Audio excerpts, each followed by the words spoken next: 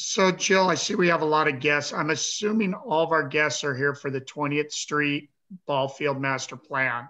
Is there anybody here that is not here for that? Okay, so I'm going to assume. I saw Sam Lowe raise his hand. Oh, did you, Sam? I'm sorry, I didn't see you raise your hand. I'm just here for the whole meeting, just to see everything and see your expert leadership, Chris. Thanks, Sam. Put me on the spot. So, okay.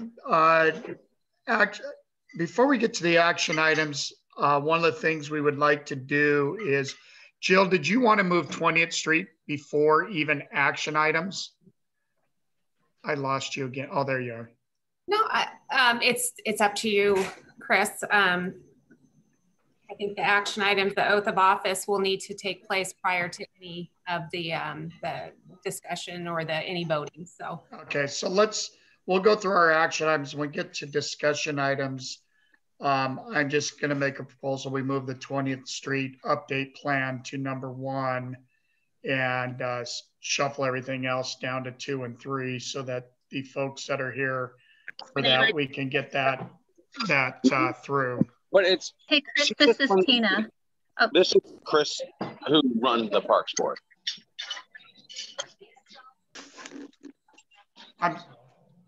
What was that, Marcus?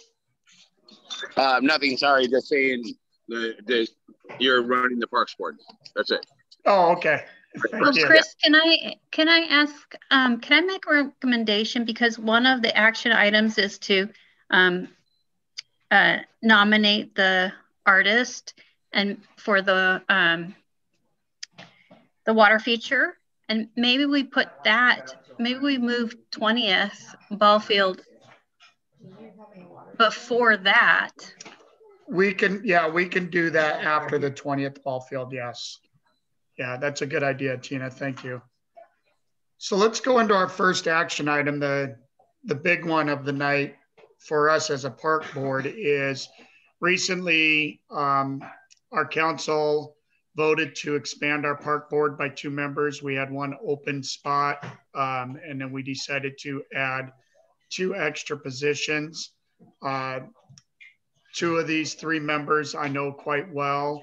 I'm excited to have them on, but we need to do the oath of office. And that would be for Mr. Connor Davis. Connor? Brian, and I'm sorry, Brian, I'm going to mess up your last name. Is it Heigert? Yeah, it's Heigert. You got it. Oh, wow, I got it right. And Mr. Colton Whitworth. So before we can have them voting members, we need to have them take the oath of office. So Kelly, it's all you. All right. Great. Can you guys see my screen? Yep. Okay. Yeah.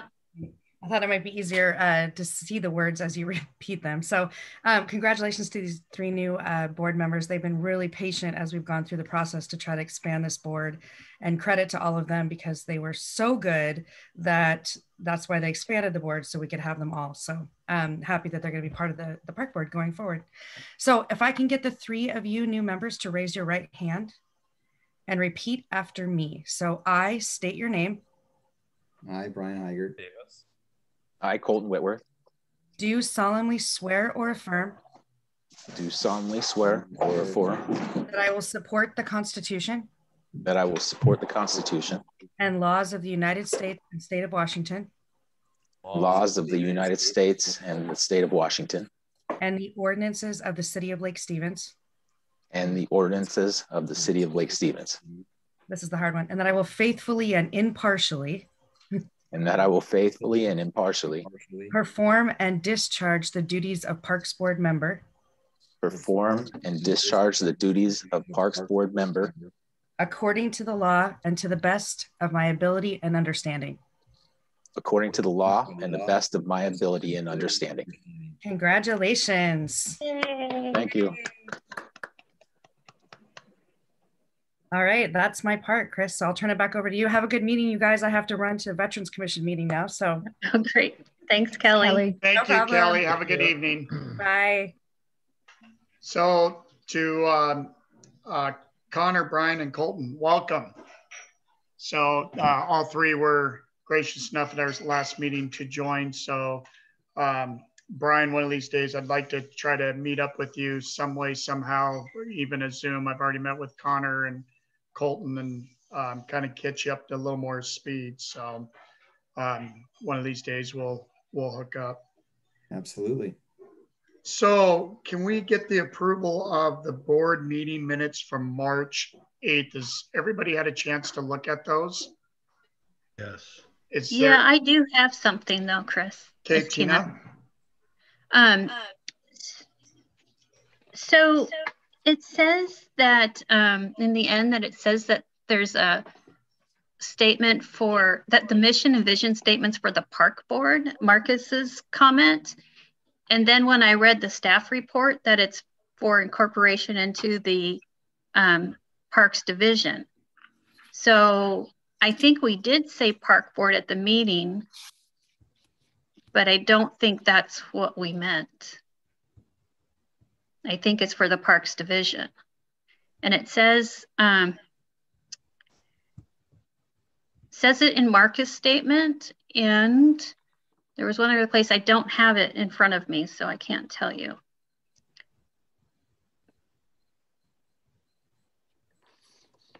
But I didn't know if we wanted to clarify that or keep it as we discussed. I don't, and I missed that, but I don't, this is a process that's not going to happen in one night, Tina. As we move forward, and we'll discuss this a little more. I don't think that's.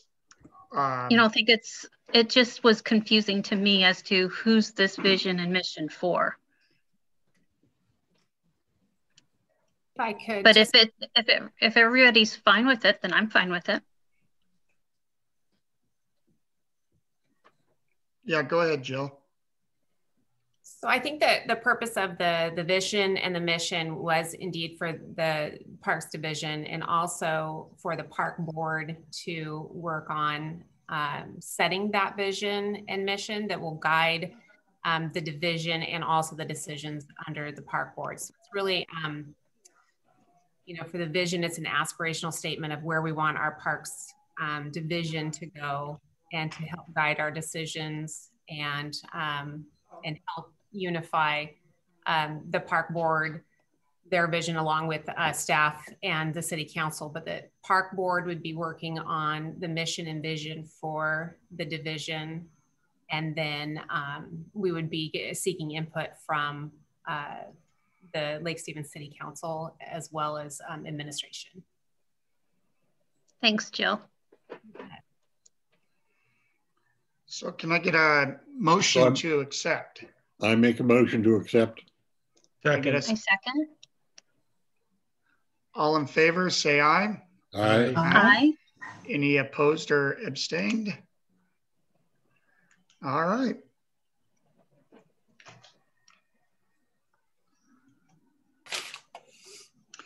All right, we're going to skip over action item 3 and we're going to move right into discussion item number 2, 20th Street update. Jill. My name is Jill Meese. I'm the Parks Planning and Development Coordinator for Lake Stevens, and I'm presenting this with Russ. He's our Community Development Director. So in anticipation of that West Side Trail construction, which is the first phase of the Master Trail Plan rollout, we're looking at master planning, the trailhead design, and the park where the 20th Street ball fields are currently located. So the end result for this particular piece of property is to have the dog park, picnic areas, landscaping, paved parking, in addition to those practice fields that we already have out there that Lake Stevens Lacrosse has been using.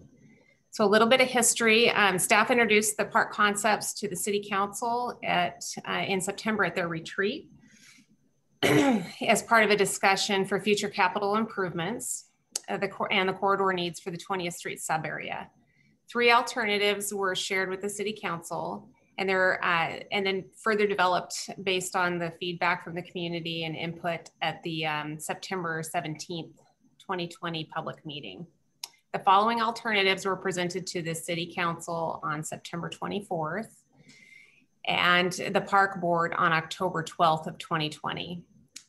If you remember, the three options that were presented. Option one assumed the acquisition of the Quail Court open space tract and a full build out of the park, additional parking, restrooms, picnic and play areas, practice fields, off-leash dog areas around or along the multi-use path, and then soft trails as well through some of the areas on the westerly side of the upper parcel.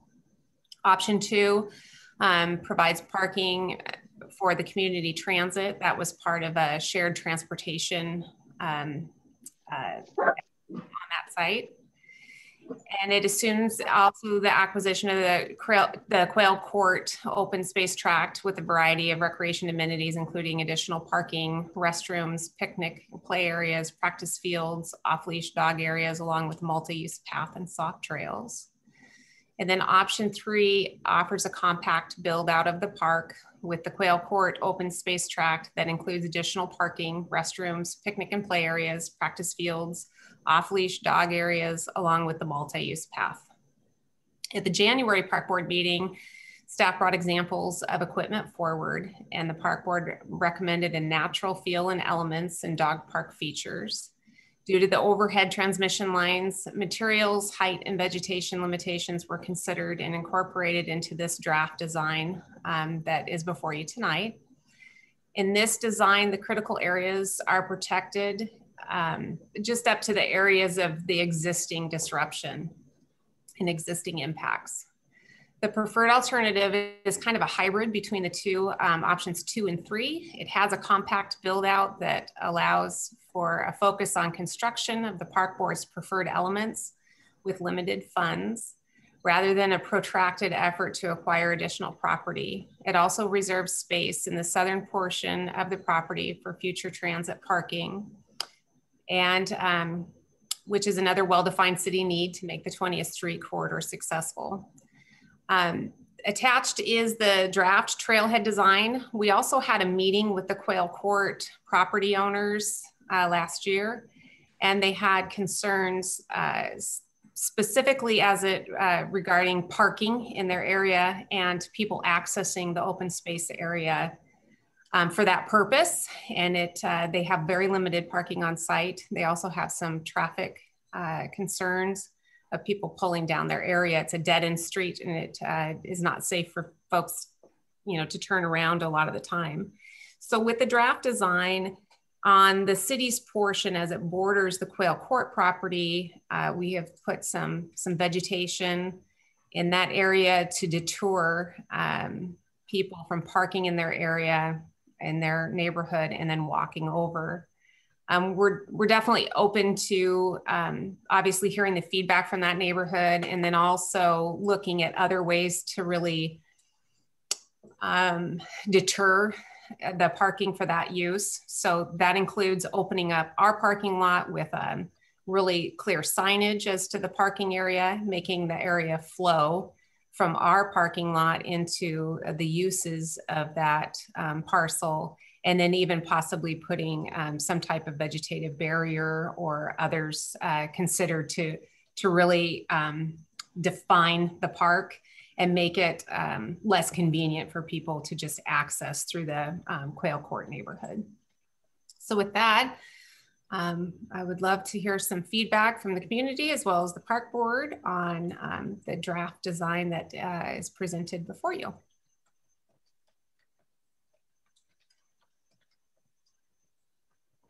Looks like Carl. I have a question.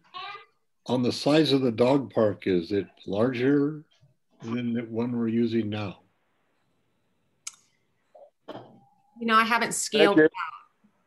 I would have to scale the one at Caballero, and I can definitely bring that information back. I think they're, based on it, looks like this one would be a little bit smaller. Oh, that's too bad. Yeah, there are some some constraints on the site, as we know, with the critical areas that exist, and then also with the just with the shape of the parcel and where the trail alignment already exists.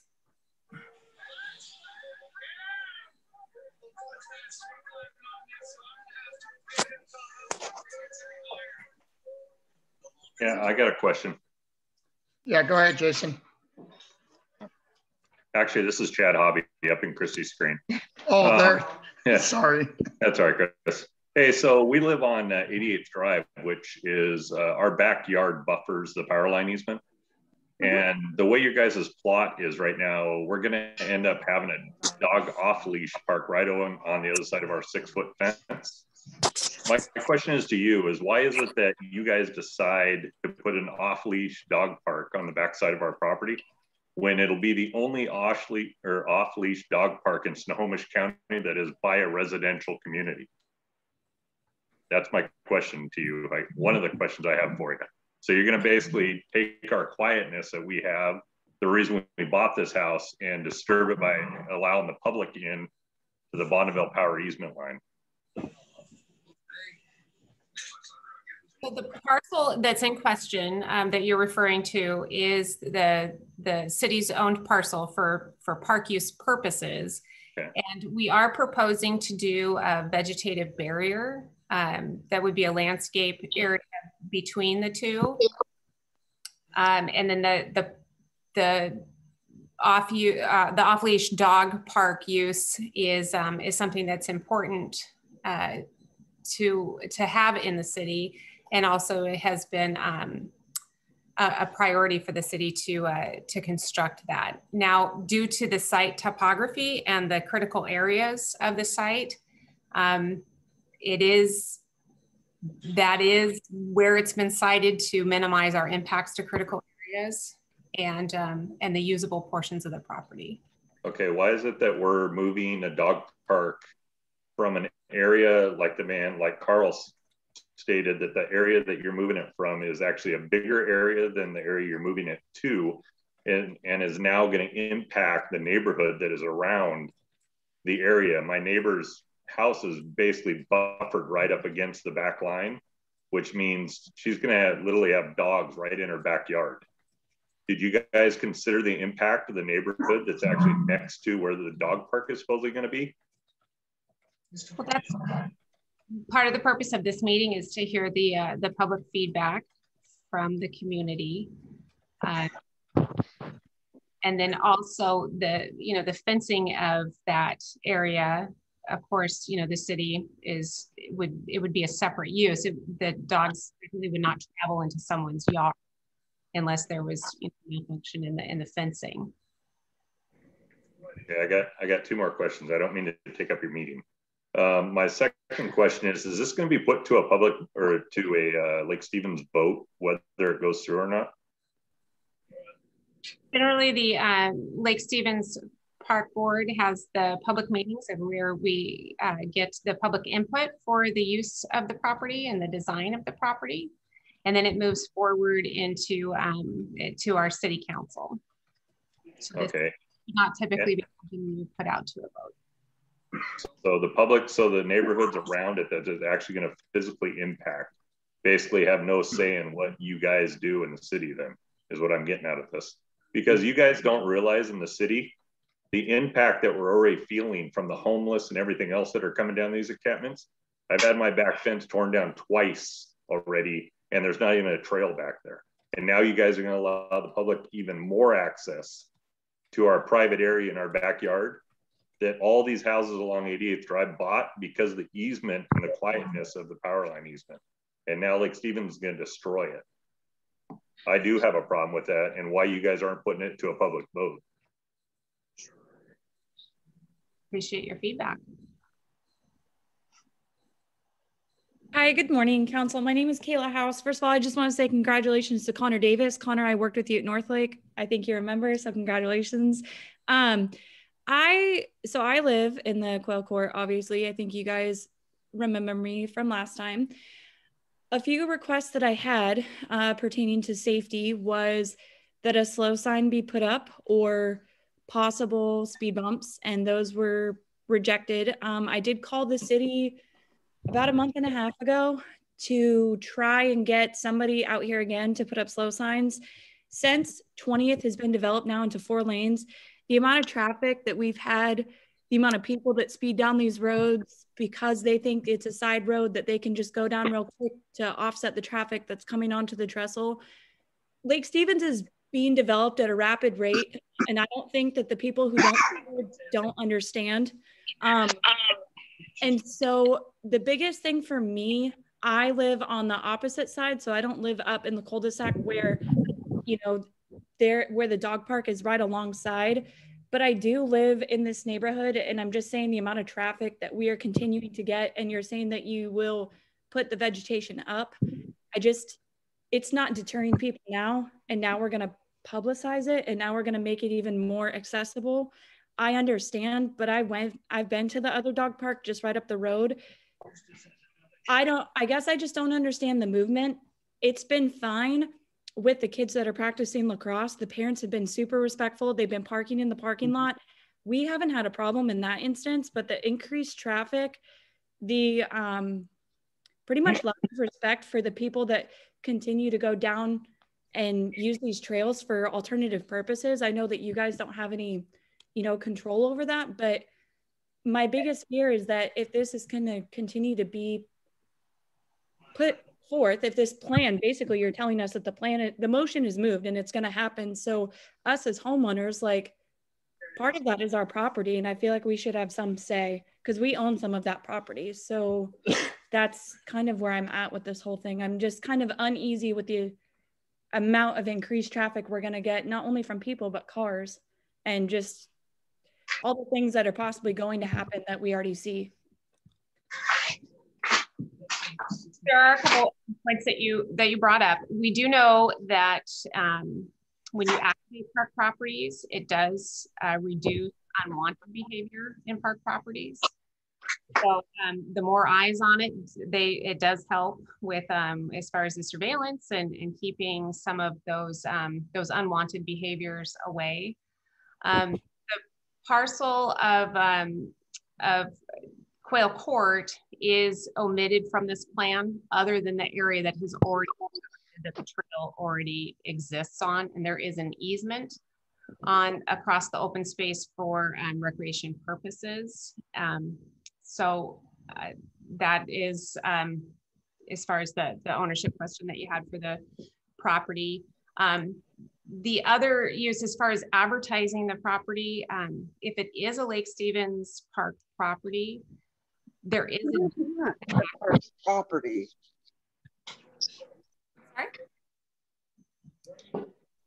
Sorry? There is a duty to activate the property for public use if we own it for that intended purpose. No.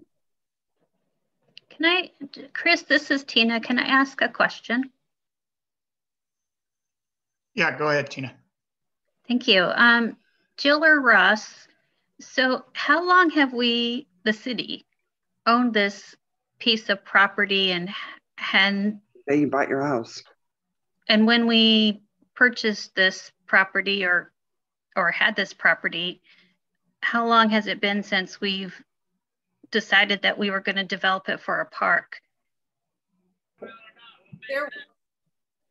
Sorry. The property was owned by Snohomish County and transferred to the city of Lake Stevens upon annexation approximately 2010.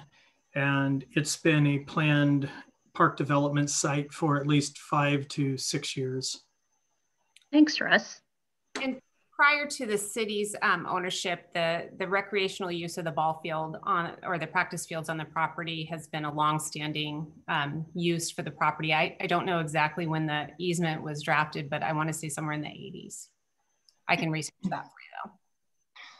Would you consider putting in any signs saying like no parking, no parking in this neighborhood? No park access. Yeah, like no, just so that if people come in, they immediately see like, oh, I can't park here if I want to access the park. Just because we live on 88th and there's a lot of kids that live there, including my son who is really young. And if there's a lot of cars coming through thinking, oh, we can park here, I think that is, you know, it'd be good for people to know over time, like, hey, this isn't a neighborhood to go park in if I want to go jog the trail or take my dog out, kind of thing. Just a sign to let people know. Yes, and we have spoke with our Public Works Department and the mayor as well. Was on a meeting with the City Council liaison and the Park Board with your neighborhood prior. And we do know that this is a pervasive problem. And we have talked about different options, from traffic calming and definitely, you know, signs stating no parking and things of that nature. So yeah, absolutely. Okay, thank you. I'd like to real quickly, and I'm sorry, it's labeled Christy on the screen. You had 3 questions, and there you are.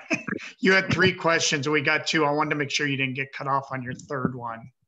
No, it's fine. I'm just hearing everybody's input. We didn't really get an answer. We just got a thanks for your feedback. Yeah. So. Yeah. Okay. Thanks, Chris. Yep. I have Carrie. questions. Okay, can we go with, is it Carrie Russell? It is Carrie Russell, thank you. Okay. So first of all, I apologize for being woefully unprepared for this. I did not see a schematic, so I'm operating at a loss, I guess. However, I do have a couple of questions just with the structure of the park. So you indicated you're going to put some vegetative barriers. Did you mention also, Jill, that there was going to be some kind of fencing between the Quail Court space, basically, and the space that you're using for the park?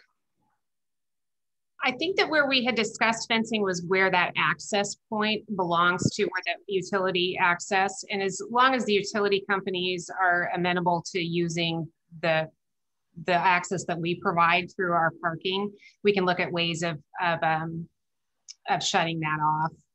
Okay, and then my other question is, again, I haven't seen a schematic. We have a kind of important like drainage area. I, of course, back up right against the ball fields. So we have a really important drainage area right behind our fencing in between, you know, our property and the trail that exists now. Is that going to be tampered with? No, as this draft or this alternative is drafted, and I can share my screen to show it. I do apologize. I didn't know there was a plan. No worries. If you can see this area north, of course, being on where the off-leash dog park is, the Quail Court open space area through here, we're not proposing any changes to that between the existing trail and the parcel line. So the trail would be this, I don't know if you can see the cursor as well, but it's where the existing utility access road is. Okay. Well, that makes me feel a little bit better. Thank you for that. I appreciate it. Absolutely. Bruce Houston here. Is it okay if I make a comment? Yes, go ahead. Okay, so I live right on the corner of the cul-de-sac, and my observation since we've been here is at least 2 times you've had drug overdoses right across the street where police have responded. And several times I can look out my window and see people parked across the street. I think part of that is because on the west side, there's only vegetation. There aren't houses over there. People pull into there and do various things. The police aren't always called because there isn't somebody sitting there with a needle sticking out of their arm. So my other comment would be the easement that used for utilities. Just recently, people park up on the sidewalk and they take their dogs through that easement down to the field. I spoke to one person the other day. I was mowing. I take care of the property, and I rode up to him and said, you know, there's a really nice parking lot right over on the corner there for access to this whole park. Very indignantly, he told me, yeah, and there's parking on this street too. Well, that's not just one person's attitude. anybody that parks on the street kind of knows that the neighborhood can't control and keep them away. What I'd like to see is that easement blocked off, and I don't mean with just the bar, but blocked off so people cannot park on this side and either take their kids over to practice or take their dogs into the park. Think of your own homes and what I'm saying, and put yourself in our situation. We have people from all over that just pull in their park to do various things, or they go straight to the park. One other little point I'd like to make. When my daughter played soccer, we several times went up to South Burlington to Skagit Fields up there. The fields are bigger, but there's 4 times as much parking up there. Yep. When we would go up, the parking lot was full, and so were most of the streets into the residential areas. This is a big deal. And police are not going to patrol this area other than driving by. And I just want to emphasize that the people will pull in here and do whatever they want to do on this street. We need to block that easement off. Yeah. Thank you. With the Quail Court property, that is your property along that along your neighborhood, and we can definitely work with you as far as looking at options to make that area, you know, less inviting, or look at you know, rerouting the utility. We're willing to have that open conversation, but the property, the area at this point that I'm aware of that the utility access uses, that would be on Quail Court's private property, and also with the utility access easement. So like I said, we can look at, you know, offering them access, which will remain open through our area, because with the trail being paved, the utility access trucks will start using that. Look at you know, a fix to deter people from parking on the street and using the park. Jill, if I can add a distinction really quickly. The easement we're talking about, it's Seattle City Light, Bonneville Power, other agencies that are not the city of Lake Stevens. That's their easement, and the city can't change their easement right. That is a right that they've established and they have in perpetuity. So the city of Lake Stevens does not have control over that, but we hear your concerns about the parking on the street, and we've heard those.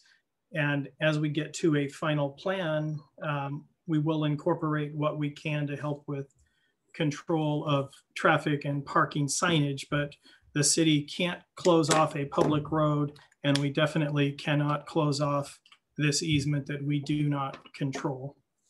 Hey, Jill, real quick, you said that that easement was owned by the Quail Court and for utility easement. So if it is owned by Quail Court, then we can put up a chain link fence with signage that says if they need access to contact property owners at this phone number. So the parcel in question is owned by Quail Court, and then there's a perpetual easement from the utility companies across your property. So that would be an agreement that you would come up with the utility companies that has that easement. Okay, so I would have to contact the utility company if I wanted to put up a chain link fence across that road. And as long as they were in some kind of agreement, as long as I put up a phone number and we were out there right away to open up the fence, then they would be okay with, okay, that's all I want to know. Thank you. I have something to say about that, about the fence.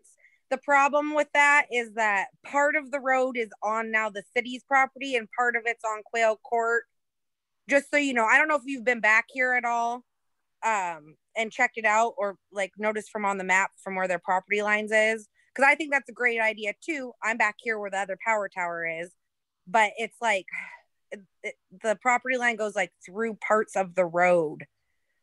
that would be fantastic. But I also have to say I do want to say something about the dog park area and ask about that while I'm, got a chance to talk. What where you guys want it against the fence of everybody? How come you guys don't want to put it where everyone already walks their dogs in the big loop over there? So if I'm understanding your question correctly, the area that is to the east of the existing trail is the only area on that parcel that doesn't have areas. So there is a looped trail that floods for a large portion of the time on the west side. Well, I don't know if you've actually been back here. So there's a pond that comes every year, and then where everyone walks their dogs, it gets muddy, yes, but it doesn't flood. Like, I don't know if you've been back here and actually like seen it for yourself. And the road floods out every year. Are you guys gonna pave it or something? Like, how's that gonna work? Because it floods every year. It has to be like almost refilled with gravel. Yes, the utility access road and its alignment would have an asphalt lift put on it is what the trail profile is proposing.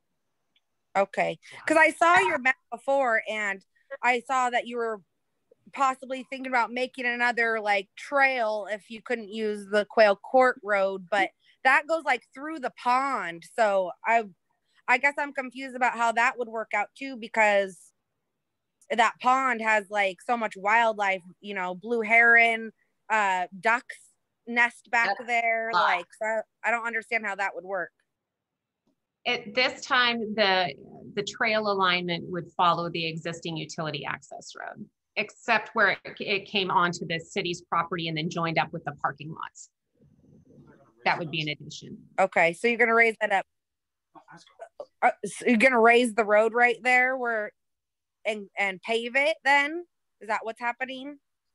At this point, the engineering is to add a asphalt lift to the existing road, but not really necessarily raise the grade. It would just be the thickness of the asphalt and some prep work. 2 feet underwater. Okay, yeah, because it's usually a couple feet underwater right there. Okay.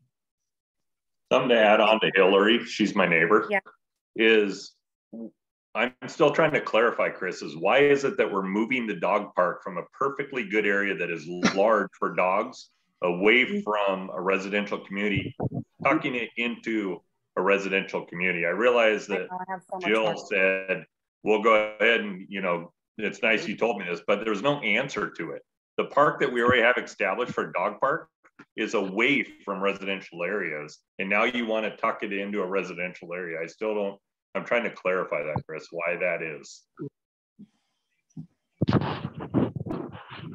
Caballero property where the dog park currently exists, they're looking at alternatives of additional park use at that point, at that site. And so the dog park would need to find a new home. And this site is relatively close and can hold that. And another concern with that is how you have the park that you're going to put in. So I'm assuming people will be here with their children, and then people have to walk by there with their dogs to get to that. I feel like that is a safety issue for children, that maybe you're already afraid of dogs or not the well-behaved dogs. I know there's an issue with it over at Caballero as well. People are going to have to walk through all the other public areas to get to the park, tucked way back here with their dogs. I could join in. Hello? So can I ask a quick question, Jill? Tina again. Yeah, go ahead, Tina. Thanks, Chris. In Caballero, am I correct that it's not city owned at this time? That's correct. It's owned by And so we don't have control over what's going on at that. We have some we probably have some input, but we don't have control, right? That's correct. I think we have taxes. Bullshit. Oh, come on. Can we be civil? Yeah, so I think that's part of the problem is that, isn't it state owned? right now? Or Cavallaro is a county park, and county. They're the ones that run that park, and I mean they've been gracious enough to let us give our input on it, i.e. the skate park. But that's a county park. That's not city park. So essentially, we're trying to make a dog park within our control. Correct. Correct. And I think you have Stephanie wanted to speak. Yeah, Stephanie. Hello, hi, I'm here. My next question is, since we homeowners of the Quail Court own a little bit of piece of property back there, you know, I take my dog back there every day, and every day I'm walking through that field, and I see a lot of people back there with dogs off leash, and I yell at them. I'm like, you know, this is a leash law order, and nobody participates, and it's really concerning to me that kids walk down our street to get to 20th to get onto a bus to get to school, and here you've got people coming in off of 88 to go into this new dog park that they want to put in. And that's, to me, a liability, because a lot of people don't take consideration of the leash law. And you know, I've lived here 11 years, and I have seen so many dogs off leash in just the field itself. And now you've got this dog park they want to put behind all these homes that are considered, you know, it's quiet, it's peaceful, you know, and I've seen that roadway flood so many times, and I'm like, one day that's just all going to give away because the water is seeping underneath, whether they pave it or not. It's going to just collapse, and it's going, that pond is going to just run its course. So whether they want to pave it or not is just a Band-Aid waiting for a fatality to happen. That's my opinion. Two, I think as homeowners here on 88, that we should stand up and take our rights as homeowners, that we have, yeah, we all own a piece of property back there. I totally am apprehended to this whole dog park thing. You know, I've got friends on this, I'm at the end of the cul-de-sac, so I've got friends who are homeowners on the direct side of where that dog park's gonna be. And it's just, to me, the whole thing is just ridiculous. They want to put the opening to the dog park right off of our street. Not to mention, we've got Costco coming right in. You know, the amount of traffic that it's all going to create is just ridiculous. You know, we've taken it up with the fire department down here because of the off-street parking that people use. You know, and I've brought this to the superintendent fire department, that if a fire truck needed to get down 88 to get to our homes, we're out of luck, literally out of luck, because there's so much off-street parking that a fire truck couldn't get through. Now you want to bring in a dog park, and that dog park opening will be on our street on 88, from what I was told. It's just, I don't know what you guys are being fed. I've lived here for 11 years, and I'm firsthand being told that this is what I'm being told. So, you know, if this dog park comes into hand, you know, I pray for everybody's safety, because nobody respects the off-leash law. Nobody cares about putting their dog on a leash and quietly walking their dog to the dog park. Well, that's not going to happen. You know, managing your child walking down 20th or down 88th to 20th to catch the bus, and you've got all these dogs going into the dog park at, you know, 8 o'clock in the morning for that early morning sunrise, and somebody isn't putting their dog on a leash, and your child's being attacked. So, you know, I'm totally apprehended by the whole entire thing. I have a question for Stephanie. Yeah.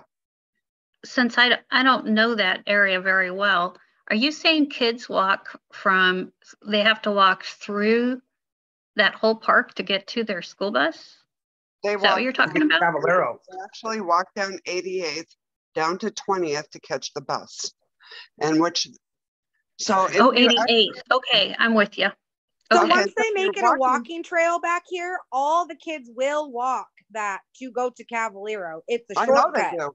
I know they do. So even more kids will walk it once it's a paved trail. If they can get it all the way through, like they're talking, it'll be all the kids. And then with dogs, you're right, Stephanie. And so it's not really, it's kind of crazy to me as well. It's a whole safety issue. I have neighbors that have lots of kids that walk down to the end of the street to get on school buses. And I'm just like, I pray for these kids, because if they put in this dog park and people don't. And people do not use leashes. I'm out there all the time, every day. Yeah. And only a couple people use leashes. Nobody leashes their dog. Right before this meeting started, there was a family and their dog almost ran into my yard. No leash at all in sight. So that's a real thing. Bite my leg out there. Yeah. Thank you. Hi. Hi, girl. No, it's, you know, I'm sure a lot of you have seen me walk my husky through there all the time. You know, and she's 13 years old. She's an old lady, you know, and my dog walker actually had to protect her the other day because 2 dogs came charging at my dog walker. Had my dog walker had not known what to do in those instances, my dog would have been toast. You know, but she was trained to do what she did, and that was the only thing that saved my dog. So for me to see a dog park go behind these homes, ruin our peace and quiet. Yep. And don't let Snohomish tell you, or Lake Stevens tell you, that we don't have the right to sell our property, our little piece of property back there for Quail Court. I don't agree with that.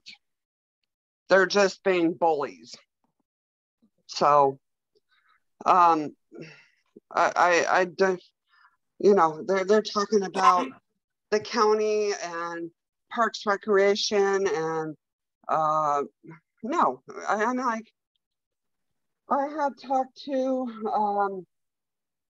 somebody in the Snohomish County court, and they said, yes, every home in Quail Court owns a small piece of property.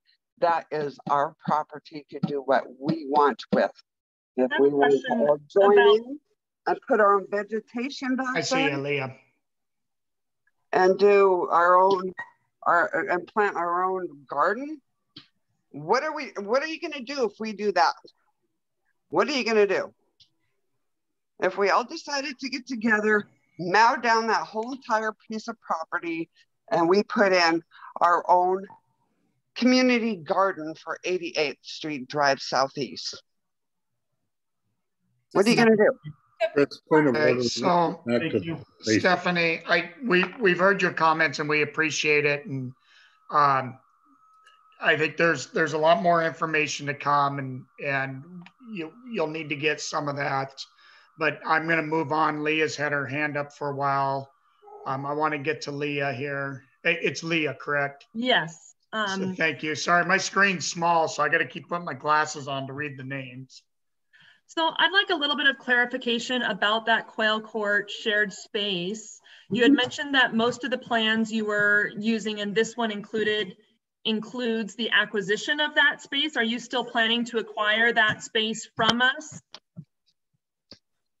So the Quail Court open space was discussed, and we had a meeting with your neighborhood regarding ruling that if you had a desire to roll that into the park plan. With this particular plan the draft that we've provided, it's not utilizing the Quail Court open space. Oh my God, I just nailed her. Because in the area that the trail already exists on is under a section of the Quail Court open space that has a recorded easement for recreation. So this particular plan is not utilizing the Quail Court open space tract, except for the portions where the existing trail exists. So that property would remain ours? Correct. Okay. So then you wouldn't be planning to do anything to the blackberry bushes that are in there, or are you going to create a buffer zone? Because it mentioned critical buffer zone on the plan that I was looking at. And so I wasn't sure what that meant, if you're going to be adding or just keeping as is. The critical area buffer does, there is a buffer that exists on the Quail property as well as on the City of Lake Stevens parcel that's adjacent to it. So, so that is probably the buffer that was mentioned, but under this plan, the Quail Court open space remains in the ownership of the Quail Court neighborhood. And if there was plans that the Quail Court neighbors wanted to move forward with, then that would be a separate action. Okay, because I noticed that the city came through and put in a property marker in my yard. And so I was wondering whether you were looking at acquiring part of my yard, since it's a little bit into the Quail Court area, and what you're planning to do with that. And also on the plan, there's a blue line that I'm not sure what that represents. And so I wanted to ask what that blue line was. It's kind of a angle. Yes. Do you see what I'm talking about? Yes. So in answer to your question, we did have our parcel and the critical area surveyed. So as far as the stake that's in your yard, I don't know if that's a property pin or if that's a critical area marker. We would have to visit you on site to determine that. There was no additional properties that the city was looking to acquire. I think I'm familiar with where your home is. Up in that area. So if there is a marker out there, it's probably delineating an existing property line or a critical area marker. The blue line on there is just simply a CAD line that's used for angulation. It has nothing to do with the purpose of the trail. Okay, I'd also like to express my apprehension for the dog park. I don't see why we need to move it. It doesn't seem like it's a better position here, other than it would be under your control, but I think that we should try to pursue keeping it at Cabralero. I'm definitely in that camp. The picnic play area that you have identified there, are you going to have picnic shelters, or I saw you had some pictures of a gazebo, or what are your plans for that area? Is it going to accommodate many people, or this would be a small-ish type of play area and picnic structure. The gazebo plan that was attached is kind of the preferred natural feel of the elements. That is because it's underneath the power lines, there are material restrictions. And so wood is allowable there. Again, we would have to have a height survey to see the exact, you know, style and exact location of those. And that is always dictated by the utilities that are existing in the areas. But we would be looking for a play area and a picnic shelter in that vicinity. Okay, thank you. You're welcome. Thank you, Leah. I got a couple of things that I'd like to say. I coach for Lake Stevens Youth Football. I have for the past 5 years, and I live off of 88 there. The problem with the dog park, we've practiced at the community park, which I know is the county, Loxloy now that you guys have purchased, that, you know, LSMS, we literally have to go, and there's about 5 or 6 coaches that have to pick up dog poop before we start our practices because the kids step in it, hands, you know, what have you. What if you guys put the ballparks at the beginning towards 20th and then put the dog park towards the end of it? That's not going to save any problem of the dogs being used in the ballparks now. If you go to community park, I can guarantee you right now, there's probably at least 10 dogs running around there off leash, and the owners are throwing balls and, you know, Frisbees and everything like that.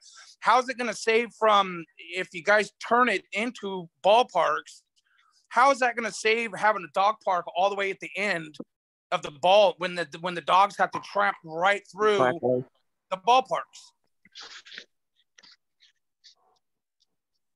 Well, the practice fields are existing out there. They've been there for a while. And I think what I'm hearing is that there's a lot of people that utilize the space already for dogs for that purpose. And there isn't a fenced area. You know, the off-leash dog park would be fenced in. So it would be a requirement to keep your dog on a leash from any parking lot, you know, any access point till you are through the fences of at this point, we know that there's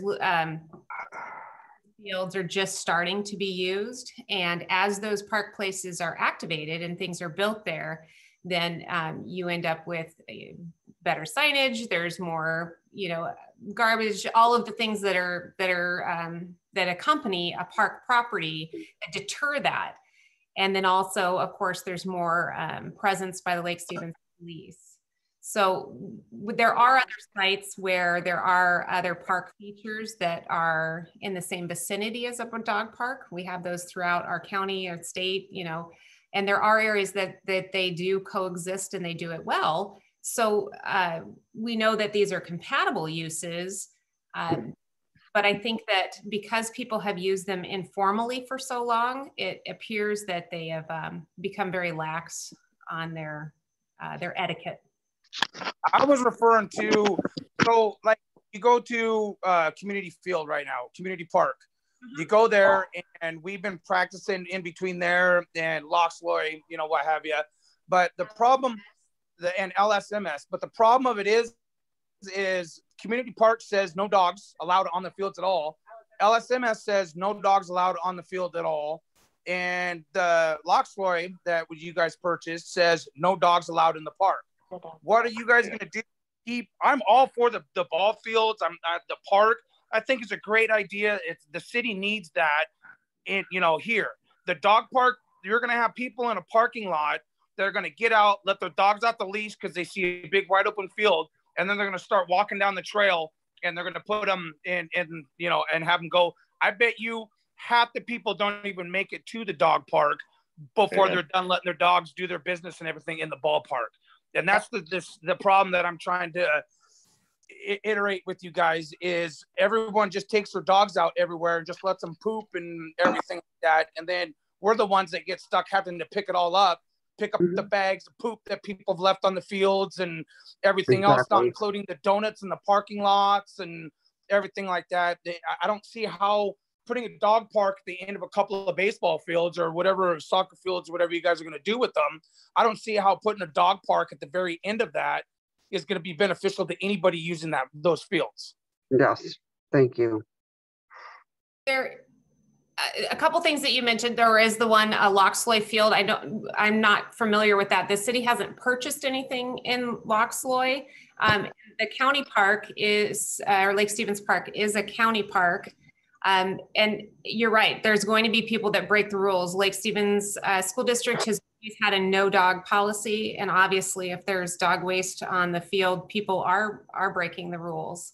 I can tell you that we have enforcement. We can increase our enforcement at the site, and we can increase you know, the signage, and we can put out dog waste removal stations. Yeah. We can provide a place where dogs can recreate off leash that's adjacent to.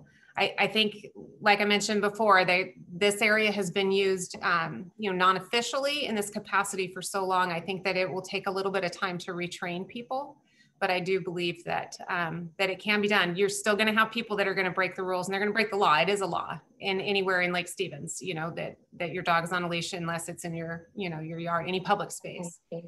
I just don't see how you guys are going to have a parking lot where a bunch of ball fields are going to be, and then have them truck through the fields and everything to get to the dog park.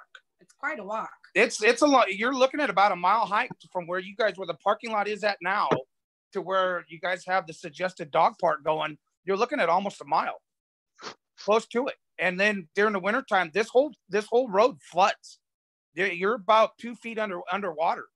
And I don't understand where I've watched it for the past 5 years coaching for Lake Stevens. And I've watched it to where the people get out of their car, they just let their dog go, and they grab their, you know, frisbees or balls or whatever, and they just start walking onto the field, and they just start throwing them. Dog takes a poop, couple areas.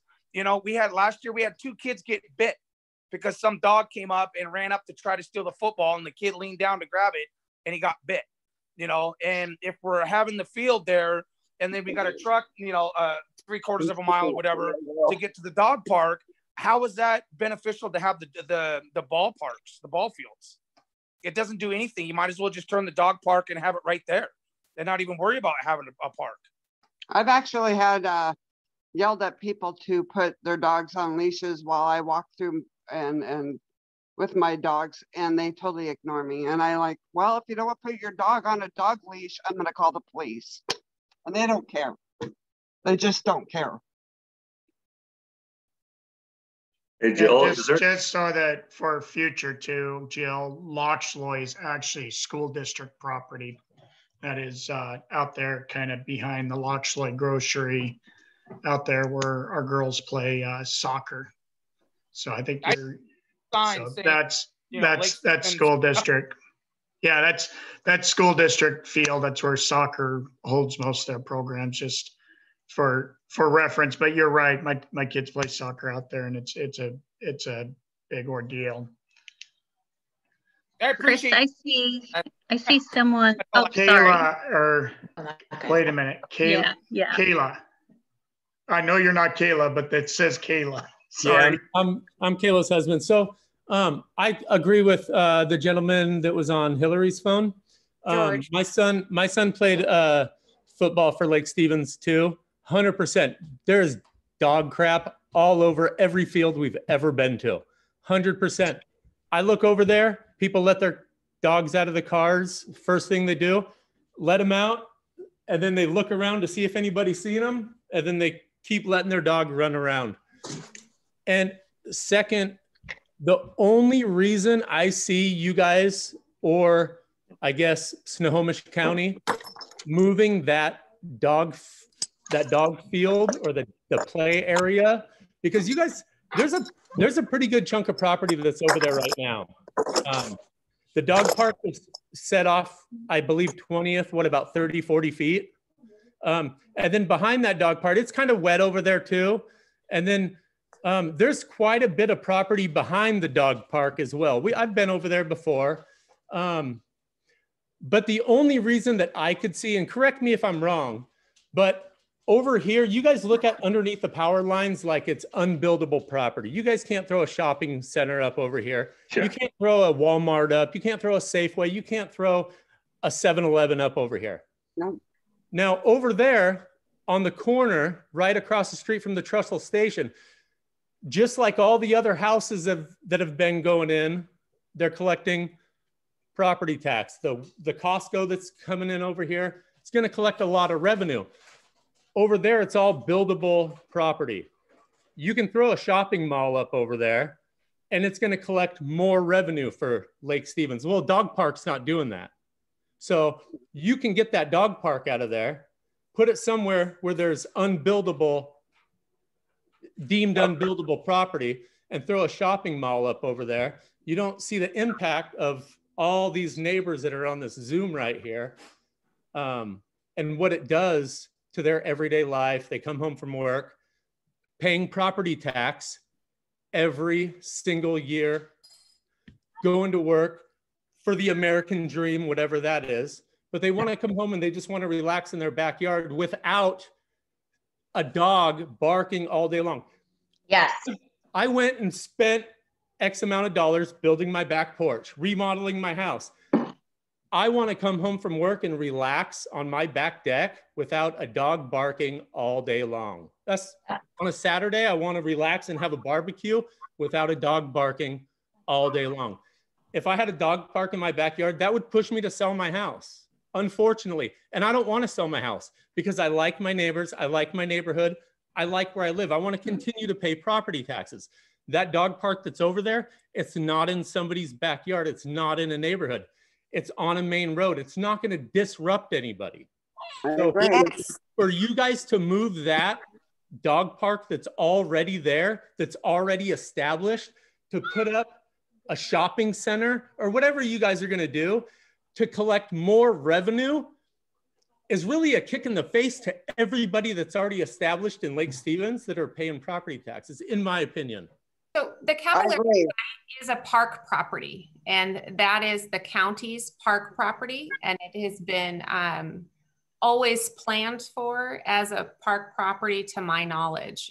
There is no just in 2005 developing a right. So when I moved into this house, you guys keep saying that it was a park, and so it was a crack house on 20th that it was actually a crack house on 20th that the cops had to keep going into because my neighbors kept getting their cars stolen. And I had to actually put up a camera a couple months ago because my cars keep getting broken into. But it was actually where your guys' parking lot is right now was a fairly large crack house. And we had to, it actually got torn down a few years ago. What that field was, if that field was behind that house, if the homeowner of that house owned the field, I don't know. But as long as I've lived here, that house was never used, that field wasn't used. Mm-hmm. I've lived here for 20 years, over 20 years, and there was a soccer field. There's a trail, a driveway on the other side of the house that went back, and kids used those soccer fields for practice all the time. So there was a public park space there while the crack house was still in front of it. That was a really long time ago. I've lived here for over 25 years, and that soccer field wasn't used. I mean, I was a kid when it was still being used. It was overgrown the 3-4 years I lived here. We heard it all the time. They're right behind our house. They were out there playing. There were maybe 2 years they didn't use it. It laid fallow, and then they regraded it. So my question is the lady just stated that it's always been park, but according to somebody that said earlier that it was only a developed park in 2005. How can it always be a developed or meant to be a developed park all the way back to where the dog park's going to be? Well, this was just right behind my house. It didn't go that far back. No, exactly. But now suddenly it's been supposedly going to be a park forever. The city purchased the portion, the parcel that's behind the existing practice fields a few years ago. The fields themselves, the parcel that is underneath the power lines that has hosted the field, has hosted that use for a very long time. So the city of Lake, so my understanding, city of Lake Stevens bought Bonneville Power easement rights, which is an access for their trucks to maintain their power lines from Bonneville Power? The property underneath the power lines are parcels, just as the parcel that your home sits on. It does have an easement recorded across it. That's the utility easement for their the underlying parcel still has ownership. So the parcel that the county owned, where the practice fields are, that transferred to the city of Lake Stevens through annexation. The parcel that is just north of that, which extends to where the off-leash dog park is proposed, that parcel was purchased by the city several years ago. I have a question about it. I have a question about the easement of like said power tower right behind me in my backyard. There is a 20-foot easement. I know that you cannot fence in because it's right here out, like right off my deck is where you want to put this dog park, right? But I know that there's at least 20 feet from the actual tower itself that you have to be off. Isn't there an easement from somebody's fence line that there has to be a certain amount before you can put a dog park? I researched a lot and cannot find anything for Washington State. Like I racked my brain trying to find this out because I don't want it here. I'm gonna be honest, but I just couldn't find it my own self. But is there some amount of easement off of somebody's property line before you can actually put a dog park? I read in other states like 100 feet. There's usually a setback for a building, for some type of a building structure, for fire code and zoning code. But for park use property, there is some provisions for a vegetative buffer or screen using, varying landscaping supplies, or, on the opposite side, on the city side of your existing fence line. But that's the only setback or buffer that I'm aware of. Another thing about it too is every time my dogs go outside, somebody's walking by, and my dogs bark because of said crack house that used to be there. Guys would come walking through my yard. So I let my dogs think they're supposed to bark, and it keeps people away, and it has worked, right? So when this dog park goes in kitty corner from my house and my yard, my dogs are going to bark because that's what they think they're supposed to do. And it's going to be like, I don't like them to bark. I make them come inside almost every time someone walks by, which is really obnoxious because sometimes it's 8 o'clock in the morning and I've just put my dogs out and they've got to pee. They've been holding it all night. And here comes somebody walking, Now it's going to be massive more of that, We live next door to her and she's telling the truth. Sorry. It's the truth. I'm always, my dogs come in all the time. They bark. To me because they live here. This is their yard, And once these dogs are here all the time like that, it's going to be ugly. It's going to be, and I don't want to get a ticket for my dog barking because every 2 seconds there's a new person walking by, like it's crazy. There used to never be anybody back here ever. I've lived here since I was 10 years old. It's a long time. Let me tell you, nobody came back here ever. Hey, Hillary. We have blue heron and coyotes and all the cool things back here. Deer, like everything cool. And then it's going to be a dog park right outside the bedroom window.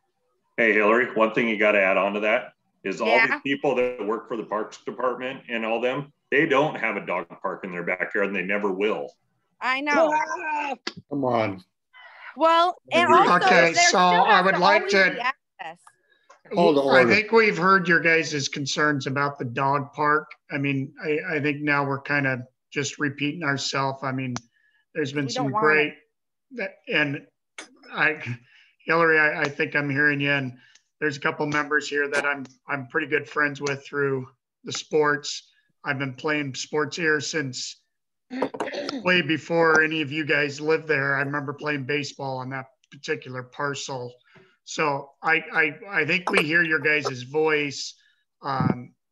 If there's something new to add, I'd like to hear that. If not, we still have a fairly long agenda we got to get to. And I don't want to make it sound like I'm cutting anybody off, but we're starting to kind of repeat ourselves, and I've heard it. And I'd like to go to Mr. Davis, Connor Davis, and then Russ. I think you raised your hand. Did I see that too, Russ? I did. If I could just maybe jump ahead, and just as a point of order, this really hadn't been intended to be a public meeting for comment tonight. We were really just trying to get the park board's feelings on the next alternatives before we scheduled a public meeting.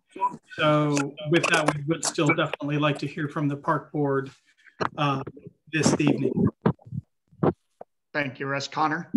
Yeah, and my question is really, should the city move to the point of building this leash dog park, does that mean that the county then would kind of decommission the dog park that's 150, 200 yards away? Has the county planned that? And I guess the follow-up would then be, if the city does not build this component of it, will the county continue to maintain the nearby dog park? No, they won't. They don't care.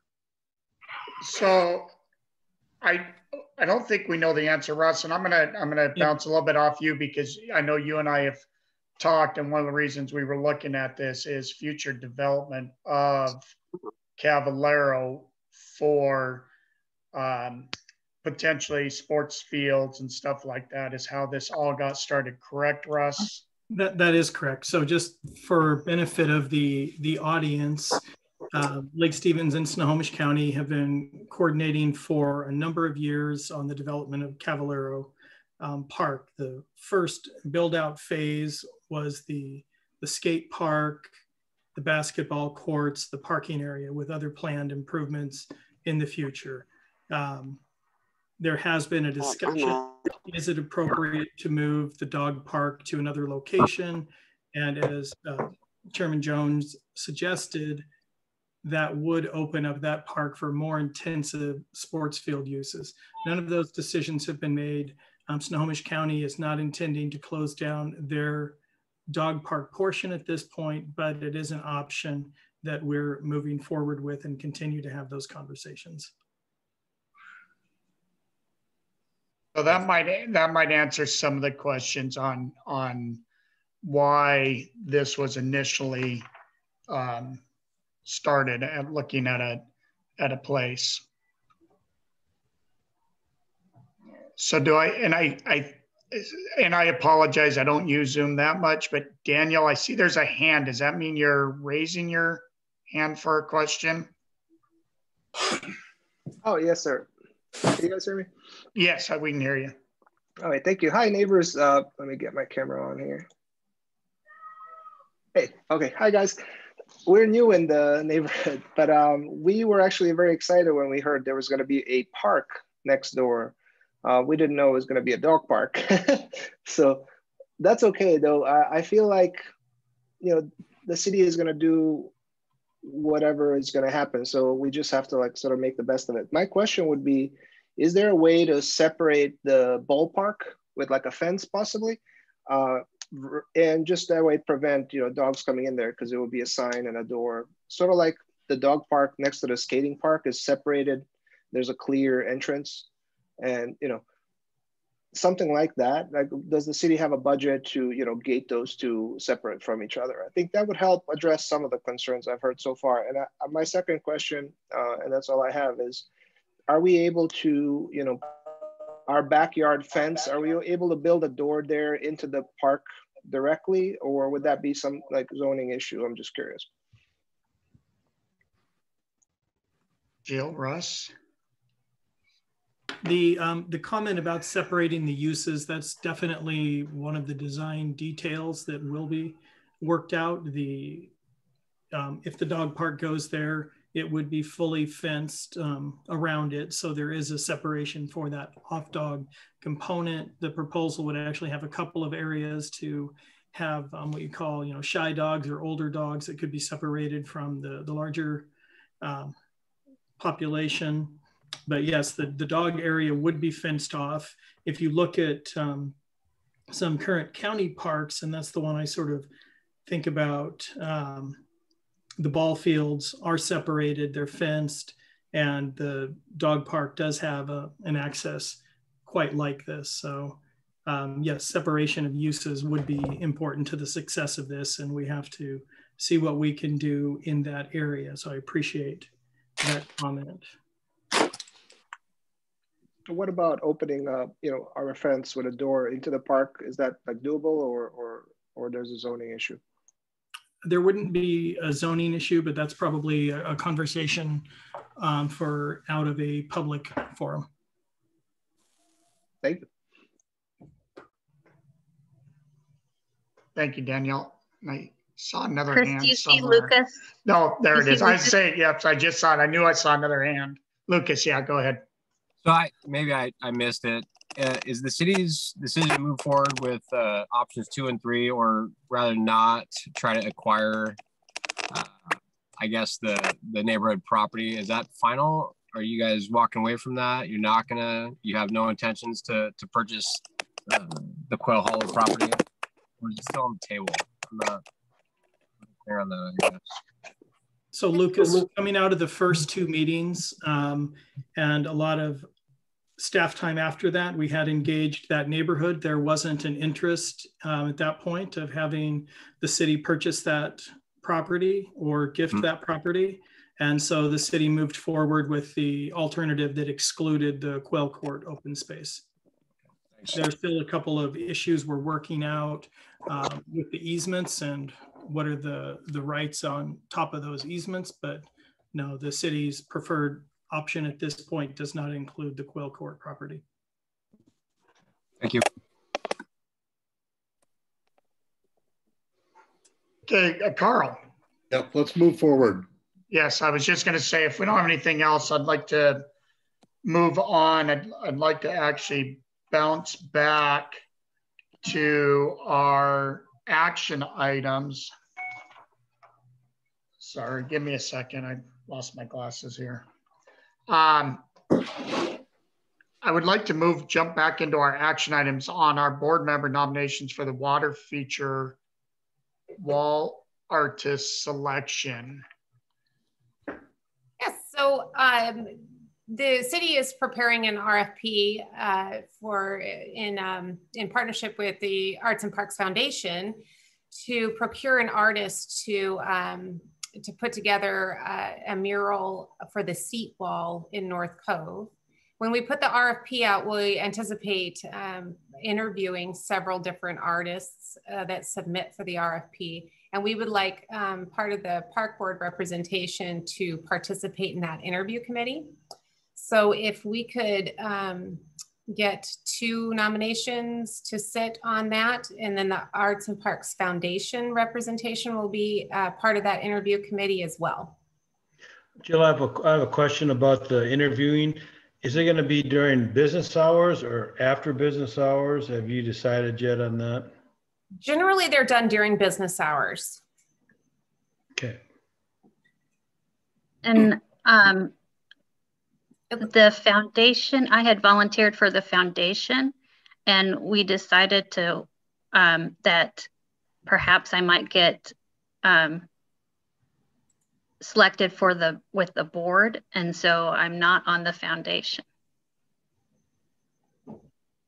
Well, I was liking if Connor is up for it, I was going to nominate Connor, but with it being, so the interviews, Jill, are going to more than likely be during business hours, during the day or late day. Before we nominate somebody, I want to make sure, my screen keeps moving around, I'm trying to look at you. Make sure that Connor would be, or whoever we nominate would be able to do it. Yep, my challenge would be, while I'd love to participate, it's tough to commit to anything where there might be an issue with timing. During the course of the day, the earliest that I would be available would be 3:30 in the afternoon. That's with students leaving my class at 3:20. We could probably accommodate that. Okay. And would these be Zoom meetings also, or would we have an actual personal meeting to look at his stuff? They would be Zoom meetings. Okay. Do we need to nominate 2 people? Yes, please. I'd like to nominate. Oh, I'm sorry. I just heard somebody. Sorry, go ahead. I'd like to nominate Connor and Tina. I second. Connor and Tina, you both okay with that? Sure. Yep. All in favor? Aye. Aye. Aye. Sorry, I'm writing Can I make notes. a suggestion? I really appreciate the neighbor that put something in our mailbox. Otherwise, we would not have known about this meeting. Is it possible to get on some type of email list? Yes, Daniel, can you email me at the city? I'm Jill and the Parks Coordinator, and I would be happy to add you to the email distribution. Could you post your email in the chat here? Absolutely. Thank you. You bet. So as we move forward here in our meeting, we're going to be moving on to part 2 of our presentation on changing needs in the Parks Division. At this point, I apologize. I'm going to have Roger take over. As I said, tonight's opening night of Little League, and I just got a text. My kid's already in the 2nd inning. Want to know why I'm not at the baseball field yet. So Roger and I, Mary, I saw that. Trust me, he's not going to let me live it down. So I talked to Roger and I talked to Jill. Roger and I are going to meet up later. He's going to catch me up to speed on what was discussed. He kind of already knows my thoughts. And I talked to Jill. So at this point, if it's all right with everybody, I'd like to step out, run down to the ball field real quick and let Roger take over. Thanks again, everybody, for all your information. And I can't wait till our next meeting and we get to start moving forward on some more of this stuff. So Roger, it's all yours, and everybody have a great night. Good luck. You too. All right, Chris. Thanks. Have a great game. Thanks, Chris. Yes, thank you. Thank you. Okay, so I guess we're on to the discussion item of the presentation on changing needs to the Parks Division. And Jill posted on her email to us that she wanted us to come up with some ideas and stuff as far as a mission and a vision statement. And I talked to Jill earlier today, and I think that you really have to have a vision before you make a mission. And I think, to me, it should be open discussion for the Parks Board members to come up with a vision, and then from the vision, create the mission. Any comments? Well, I would say, Roger, that that is true if we're doing it for the Parks Division. If we're coming up with the mission for the Park Board, which was my impression based on reading the minutes, was that you can do a mission because we're advisory board, we don't need a vision. But since now I know it's for the division and we're coming up with some ideas, I would agree that a vision needs to be made. But I still think with what I sent out that we are not the appropriate group to come up with a vision, because the council knows what their vision is, and they need to tell us what their vision is. And I don't think we really can give good advice on what the vision is, because I don't know, that's my thought. Thank you, Tina. The vision for the Parks Division, the City Council will definitely have an input portion of it. But the purposes, or what we envisioned for this particular exercise, were to really incorporate some of the changing demographics that's happening, and also involve our Parks pros, which are our Parks Board, in setting those goals and mission. And then, of course, getting the input from the City Council. But I know the City Council has always trusted the Park Board as kind of experts in the field as for their input. And I know that they enjoy hearing your input. And so I think that for the purpose of this was also just to kind of unify the Park Board around a common vision and goal for the division as it grows in response to those changing demographics. And that helps me understand what you're needing from us. Absolutely. And when I read what you sent, thank you for sending that. And I did know, I completely understood where you were coming from.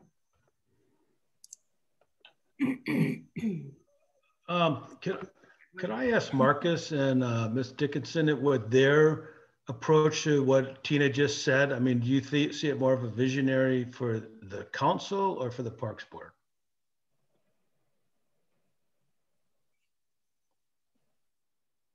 It's Marcus. I'm right here. So Okay. I get to talk first because I started, huh, Marcus?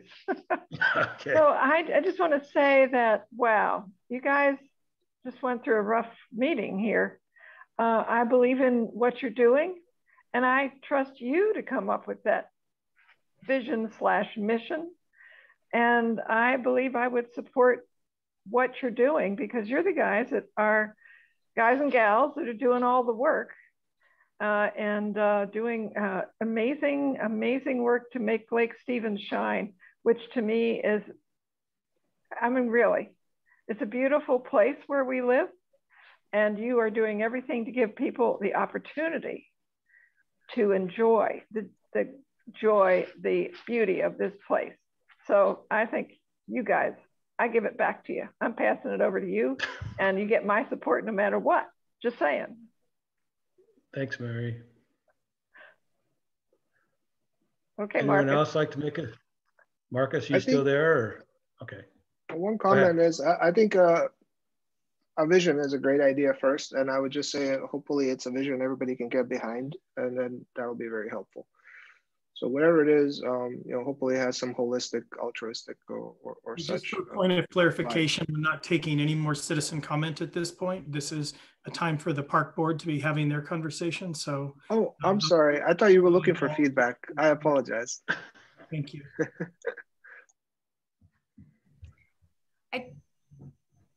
I did have just a bit of information that I was going to present,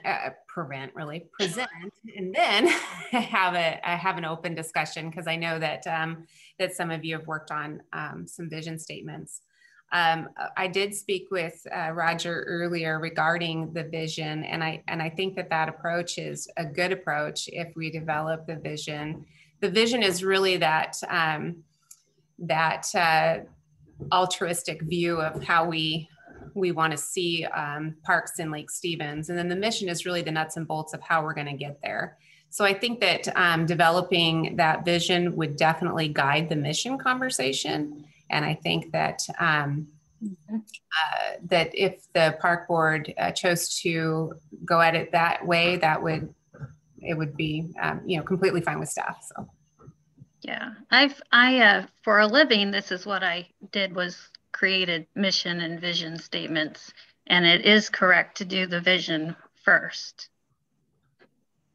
Fantastic. Yeah, I would agree as well. And Tina, I read your vision and your mission statement, and I appreciate you kind of putting it out there ahead of everybody else too. So just knowing that we're trying to remain in line with the city council's vision and mission statement as well, I think it'd be fun to kind of lay out some next steps and some action, you know, just some, how are we going to work on first this vision statement and then go forth. So is there any ideas I'd like to hear, because this kind of is an exciting piece for my first day after being sworn in. So can I? Mary's got her hand up. Yeah, I do. So I don't know if that vision, Tina, that they're talking about was shared with folks like myself, but I don't have any problem with collaborating with you between the park board and the city council. I'd be more than pleased to collaborate with you, see what you're thinking, and then, you know, maybe give some input, because the more people that chime in here, right, Colton? And these new kids on the block out here, oh my goodness, this is your first meeting?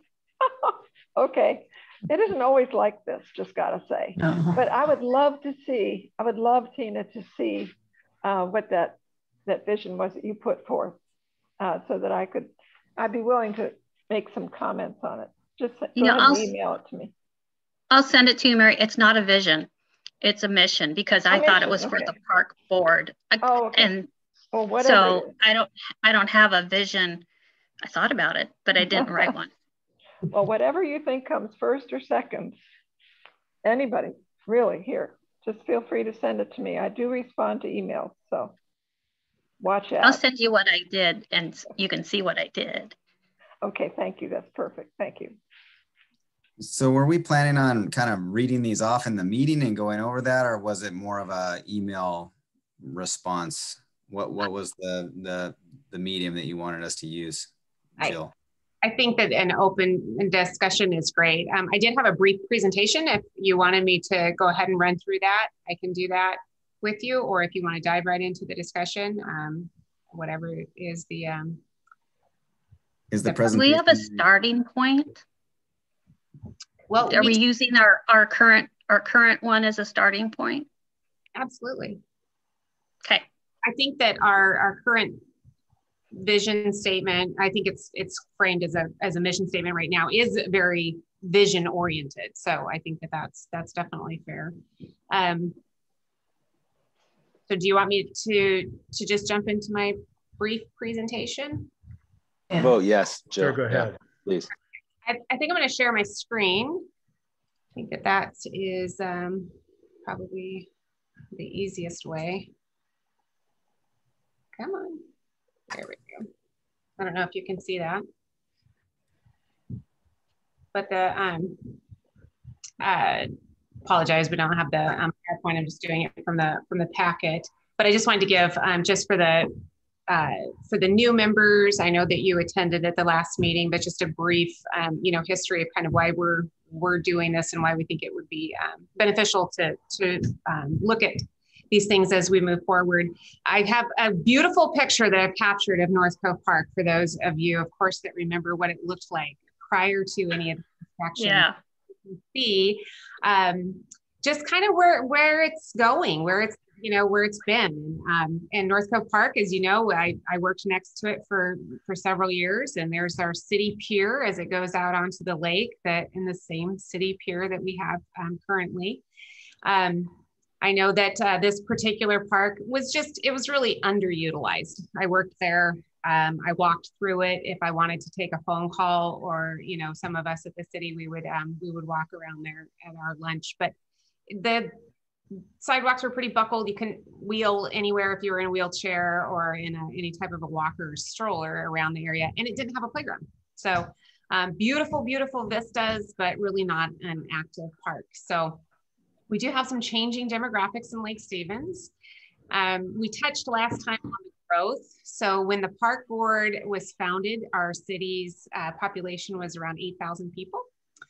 And that was the area that you see where it says 2002 in the green area. That was the entirety of the city limits at that time.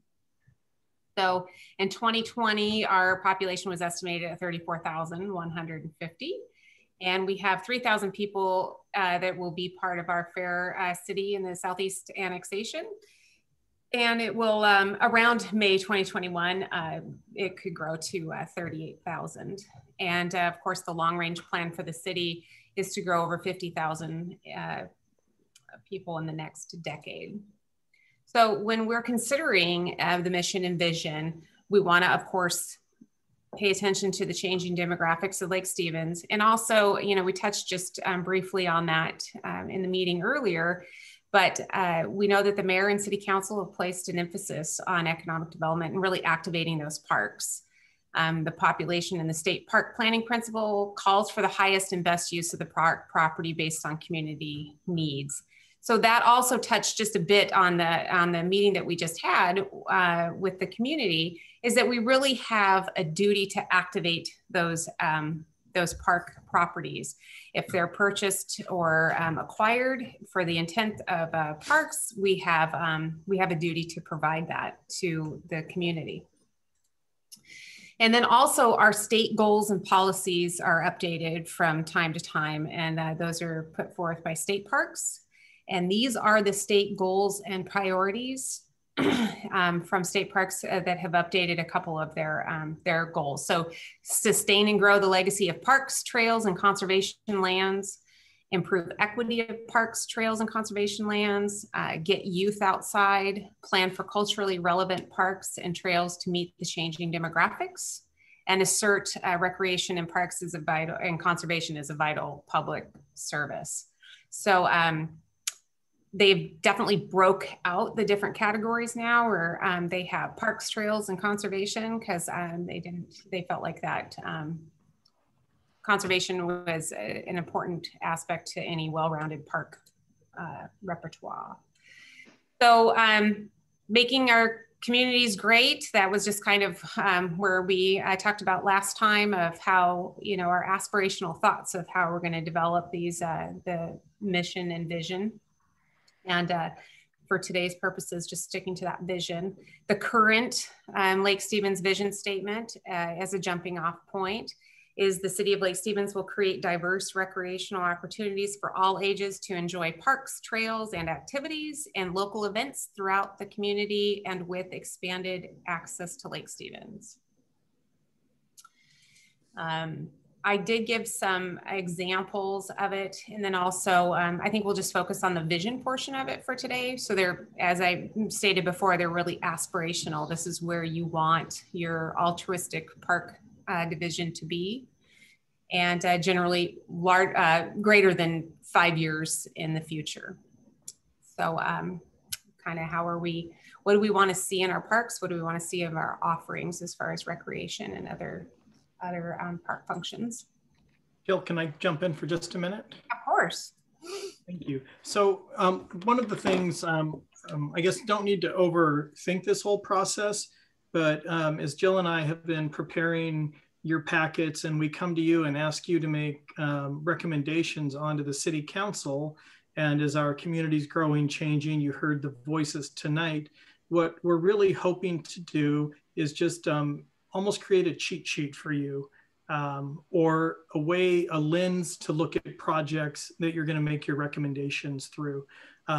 Jill and I obviously are intimately involved with the needs assessment, the surveys, so we know all of that data back and forth. That informs our decisions when we come to you.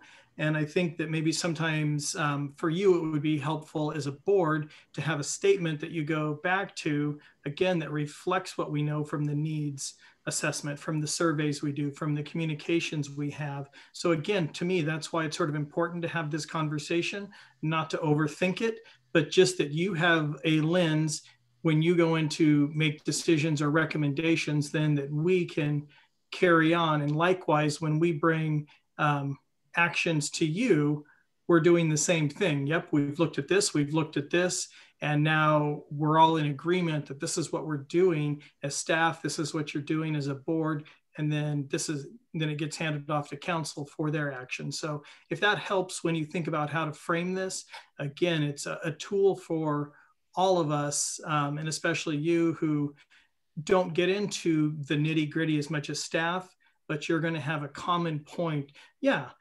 Did this park you're talking about have an equity portion? Did it have a conservation portion? Did it go back to the city's needs assessment or surveys for activating the parks? Does it have a component for economic development that benefits the city? So that's just sort of my input as you think about how to frame the vision.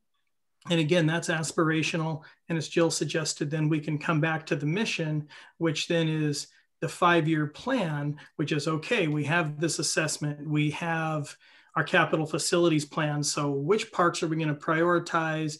What functions of parks are we going to prioritize? And how do we get to them in a 5 to 10 year period? That will really be the difference between the two. Thanks, Russ. Thank you. So really, this was just to spark the conversation, to get you thinking about, what you'd like to see in parks and what values the City of Lake Stevens should consider when looking at projects. This always helps frame, if someone approaches the city and would like to talk about a particular project, or would like to propose a particular project. This helps guide, is it consistent with where we want to see the division go? So with that, I'll open it up. I'd love to hear a robust discussion amongst the park members.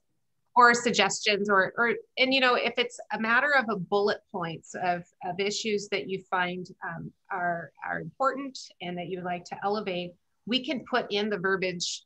We can do a bulleted type format if that's easier for some people, and then we can work on you know, crafting that language around it. So well, Jill, I'd be happy to. Oh, go ahead. Oh, thanks, Brian.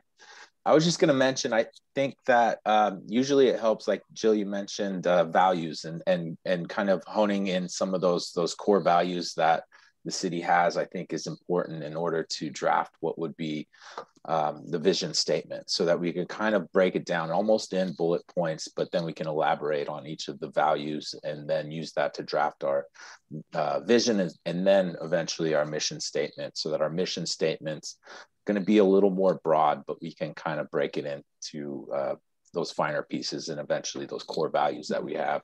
And that was my thought. So maybe it's a good place to start would be to outline what are the essential values and the core values that we have, and then work into the vision. Exactly. Yep. So for me, I think diversity is good. I think inclusiveness is important. And I think conservation is important. I would say also safety too. Sorry not to interrupt you. Yeah, those are just some of my off the top of my head. Yeah, that's great. I was going to offer to read the vision statement that I put together to see if that would help spark some ideas or maybe break the ice a little bit. Is it okay if I just go ahead and read it off? Sure. I think it kind of touched on some of the things you guys were talking about as well. And I totally agree that we should definitely put the city values into this. But the vision that I put together really was just the Lake Stevens Parks Department's vision is to provide recreational opportunities for all to enjoy, both individuals and families. We strive to create the highest quality parks, trails, green spaces, and natural areas in the state. We enhance the quality of life of our residents and visitors by providing beautiful, well-maintained parks and public spaces that are clean, green, and safe for all. We strive to create programming and spaces that will enrich, educate, and enliven our community and provide opportunities for renewal in nature, physical fitness, and emotional and mental growth. Parks are the catalyst to a healthy, happy community. And then just as kind of like a tagline, I put in procure, protect, and preserve. Gee, Brian, you've got it. We're done. Great job, Brian. That was good. I would include also in there, you know, the first statement was also ages, you know, of all ages, but I think we should put in something ages and backgrounds, because there's the diversity of the city has changed so drastically. And then also, and I talked to Jill earlier about, I'd really like to see Lake Stevens become an environmental known throughout the state in their park system, because it's something that's new and it's something that's going to keep happening. And if we can be at the forefront of that, I think it's the better for the city also. But those are just two of the things. And I think also we have to, you know, commit to sporting events too, because in the original mission statement, there was nothing about sporting events and there was nothing about lake events. And, but yeah, because the sporting events will generate money, because Russ said, you know, fiscally, it'd be nice to make some money. And if you had a place where you could have tournaments or skateboard tournament, or, you know, well, look what the Ironman, I mean, it brings money into the city. So those are just some of the things that I think, Brian, I think your statement was very nice. I totally agree with you in terms of like driving economic development or activation in the economy by providing some of the, my opinion, you know, in the vision, if we have some of the best recreational opportunities in at least Snohomish County, that's definitely going to drive economic development. It's going to drive people and visitors to come to the state or come to the city. We're looking at, I mean, my thought would be, you know, you want to be a welcoming space for valued visitors as well, right? Not just the residents, but providing providing countywide recreational opportunities, you know, such that aren't available in other areas, that at least within like maybe an hour's drive or something, right? So being just a special place, I just always see Lake Stevens as having the opportunity to be like the recreational capital Snohomish County because of all the amazing, beautiful sites that we have. And one of the other part of the mission that I was putting together was kind of making sure that our built environments in the park are just as beautiful as the natural environments, right? Making sure that everything that we do is of really high quality, that, you know, people are going to say, recognize Lake Stevens as a destination that's, you know, we have high quality parks and lots of active spaces. And we put on events like Aquafest and the Ironman, and, you know, if we had like a pump track or a BMX park or, you know, something like that, that you can put on events that people remember. Like with Bellingham, you got the Ski to Sea Relay, and that's a huge event every year that brings tons of visitors and money into the city. So, and I think we have a lot of opportunities to do that here.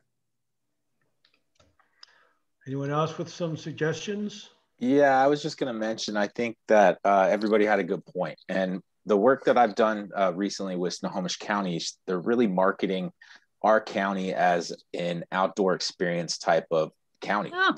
They're really doing a lot of pieces to, I mean, even the rebranding of the Tourism Bureau to Seattle North Country. I know there's a lot of probably mixed feelings about that, but what it is really just more of that outdoor recreation piece. So I think that that's really important. And also in Brian's mission statement, I heard a lot of just kind of interdependence and service and really kind of being able to be amicable and work with other areas in that sense. So I think that that is part of the appeal of Lake Stevens for me, especially. And it wasn't just the schools and the sports, even though there's a way that we could probably include sports and outdoor recreation. They are related, but to really kind of highlight the fact that this is, you know, one of those beautiful areas that we prioritize that type of recreation. You know, even if it's just a juncture for other folks that are looking to escape to the mountains. I'm kind of torn in that sense, but yeah, I think that's kind of the holistic. I think we gathered a lot of good thoughts as to why we all live here and why we value our town and our city here. Yeah, I agree. And we also have one major asset that not very many other communities have, and that's the lake with incredible views, right? So if we can work that into that piece, that just adds even more to the draw.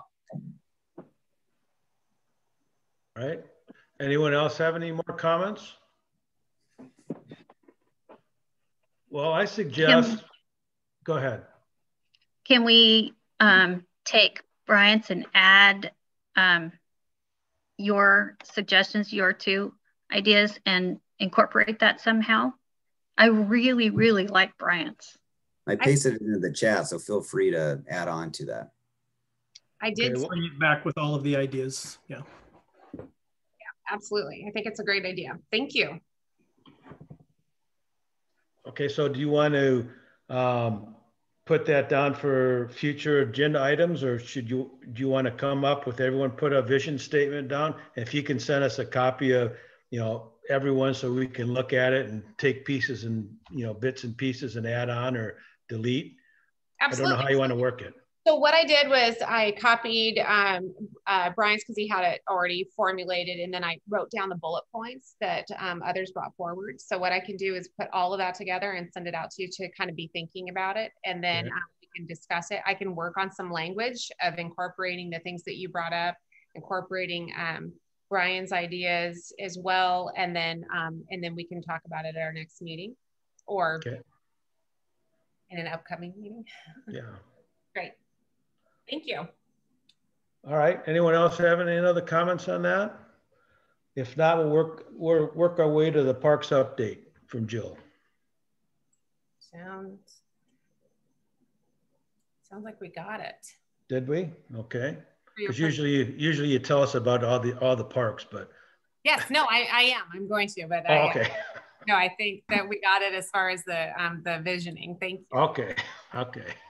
So if we want to move on, we can. I'm happy to. I'm sorry, I don't want to interrupt anybody. Okay. So obviously, you know, you're working on mission and visioning. So Northco Park, if you guys noticed, the rowing shell house was moved, and they are also working on some.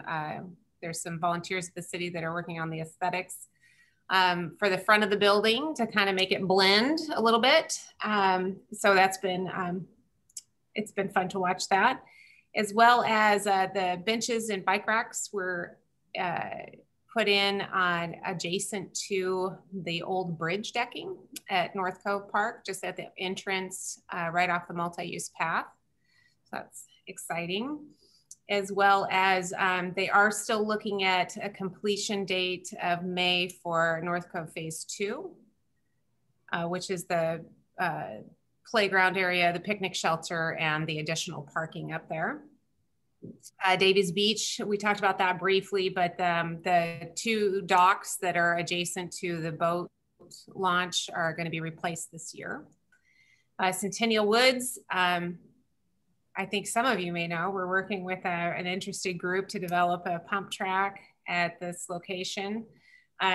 We did receive confirmation that it is a consistent use with the conservation easement that's on the property. We talked to Conservation Futures and ironed out some of those smaller details. There is also Puget Sound Energy owns a parcel adjacent to Centennial Woods that the city's looking at feasibility or discussing the acquisition of that parcel.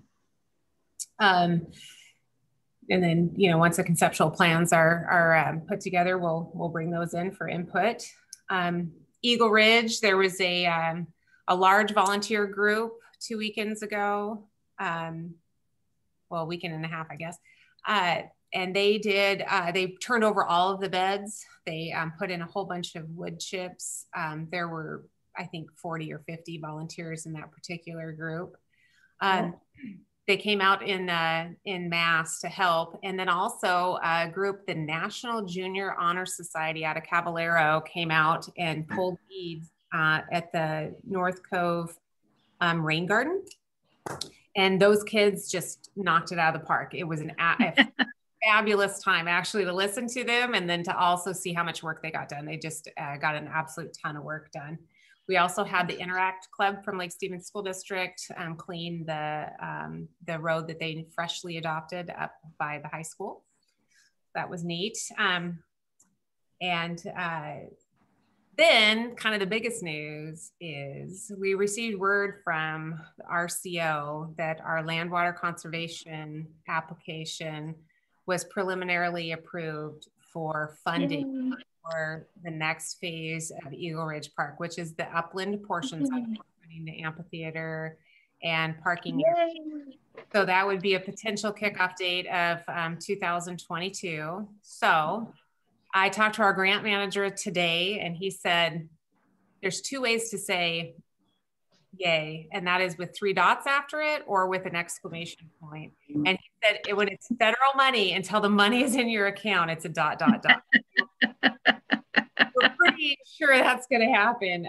He's been fabulous to work with through the process, but yeah, really exciting news for Lake Stevens. We've gone out for grant funding on this before, and so to get it would be neat. And as far as the master trail plan, I think you guys, we've talked about that enough tonight. That first phase rollout will be the 20th Street ball field property. Also, we are, our recreation programs are growing in Lake Stevens and adult recreation. We have a couple fitness classes that we have a instructor teaching.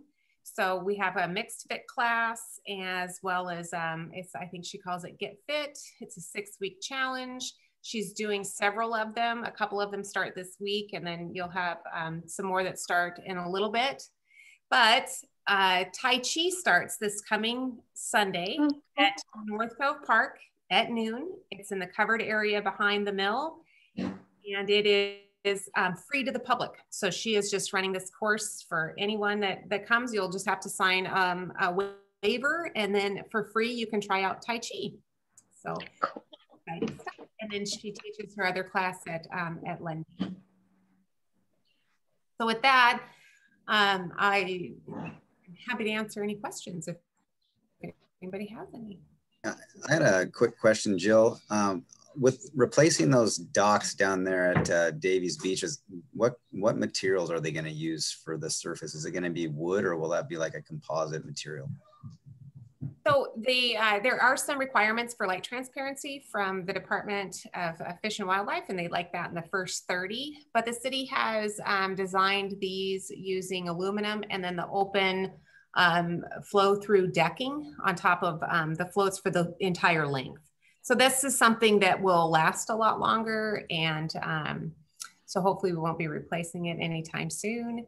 And it also is a great product. You don't slip getting off your boat. They don't get with algae. And so all in all, it's a sustainable product, and we think it'll be a good improvement for Davies. So is it going to have boat cleats for tying up, or? Yes. I'm assuming yes. Okay, thank you. Mm-hmm. Carl, did you have a question? Yes, moving on to farmers market this coming summer. Yes. So the farmers market will start in June. It will still be on the same day, Wednesdays from 3 to 7. Okay, thank you. You bet. They're extending their market season just a bit. So it'll be starting a little bit earlier, I think in the 1st of June, and then it'll run until the Labor Day, I believe. Great. Any more questions for Jill? All right, so board member reports. Does anyone want to report anything? My only thing that I would like to say is I've gone by Frontier Heights again, and I noticed there's just one picnic table, and it's right next to the basketball court, and no one's going to use that except for the kids to put their shoes and their coats and their backpacks.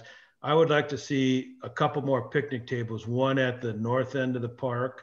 And so people that just want to go have a picnic or something could go out there and enjoy themselves and not be, 15 feet away from the basketball court. But other than that, I do know that more were spec'd out there. So I will touch base with Eric and make sure that they didn't grow legs and walk away. Okay. That's all I have. Anyone else? I would like to ask Connor, Brian, and Colton to next meeting, not this meeting, next meeting, to give us a little bit about them, their background, and just to say welcome to them. Okay. Thanks, Tina. I'd be okay with that. Okay. Okay, so does anyone have any future agenda items? I'd like to say that the future agenda items would be this dog park fiasco that we're running into with the neighbors, and also the mission statement or the vision statement. That's what I'd like to see. Anyone else have anything that they'd like to see next week or in the future? No? All right, can I get a meeting to adjourn? Make a motion to adjourn.